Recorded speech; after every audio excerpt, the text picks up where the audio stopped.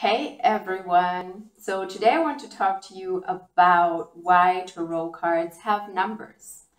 And this is a question that I never really asked myself because I had been in contact with tarot since childhood. So I just kind of took it for granted that there were numbers to all of the cards.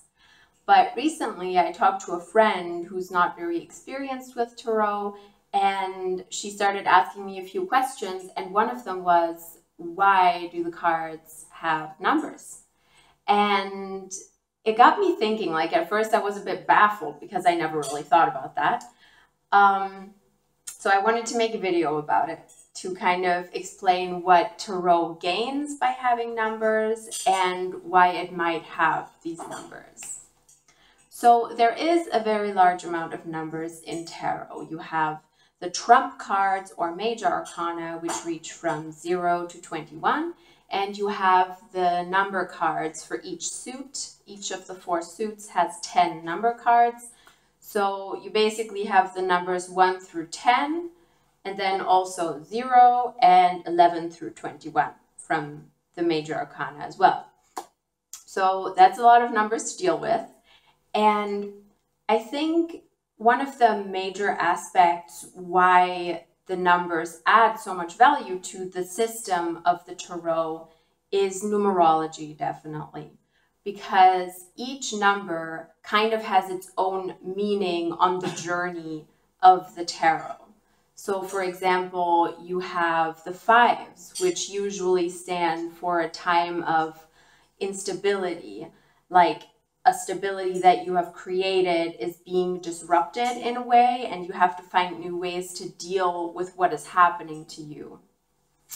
Or you have the 10s, which of course stand for an absolute completion. Or you have the 1s, which stand for the beginning of a journey and for fresh new energy. And no matter whether it's in the trump cards, in the minor arcana cards, or anywhere in tarot, these numbers kind of always have a connection. So the 1 of swords is connected to the 1 of wands, and the 1 of wands is connected to the magician, which is the number 1 in the major arcana.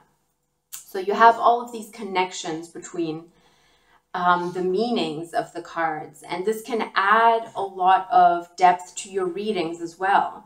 So if you have a tarot spread and you have, let's say, 6 cards, you usually want to see how many of them are a certain element. For example, let's say there's 3 sword cards. Then you know that the sword energy or air energy is very strong in this spread. And just like that, you could see, man, there's a lot of 5s in this spread. So you could also derive some meaning from that and say that maybe the client or the querent is in a situation of instability after a time of stability because they have so many 5s in their spreads. So numerology not only enriches the way you can read a spread, but also how you see tarot as a whole and the relations between the cards. Now, the second level at which you can use the numbers is chronology. Chronology is very important in the major arcana as well as the minor arcana. For example, all of the 1 through 10 cards of the wands or the swords or the cups always represent a journey. And understanding this journey is a lot easier if you know the meaning of the numbers that the cards are assigned to. So if the cards didn't have numbers, there would be no order at all to the journey of the cups, which is all about relationships and letting go of past disappointments and past loves and coming to terms with your intuition. And this journey is represented by the cards 1 through 10 of the cups. And if you didn't have these numbers, you wouldn't understand that there's a chronology. So it definitely makes it easier to see the suits as a journey, as well as the major arcana. It's very, very important that, or it's one of the ways you can look at the major arcana, let's put it like that. the Fool's journey. I've mentioned it before. The 0, the Fool, goes through the cards 1 to 21 in the Major Arcana. And if you didn't have the chronology of the cards, it wouldn't be as strong of a theory, because you could assign the cards numbers as you wish and jumble around the journey, which is of course important if you want to engage more in tarot, but for a beginner it's much easier to look at the cards in succession if you want to understand the theory behind the tarot. Now, the reason that tarot cards undoubtedly have numbers is because they originally derived from a card game. Of course, there's a dispute about where tarot actually came from and where the system behind it came from, but in general, it is accepted that it started as a card game. So you had the 56 cards of the Minor Arcana, which is the same amount as a normal card game, and then you have the trump cards or the Major Arcana.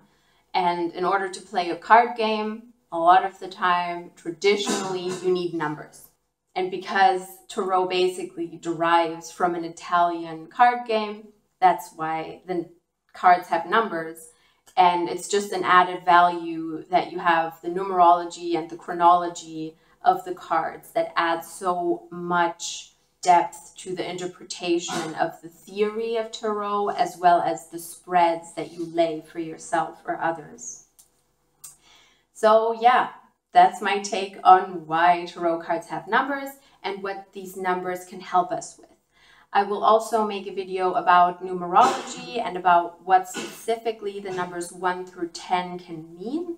I will put a link to that up here.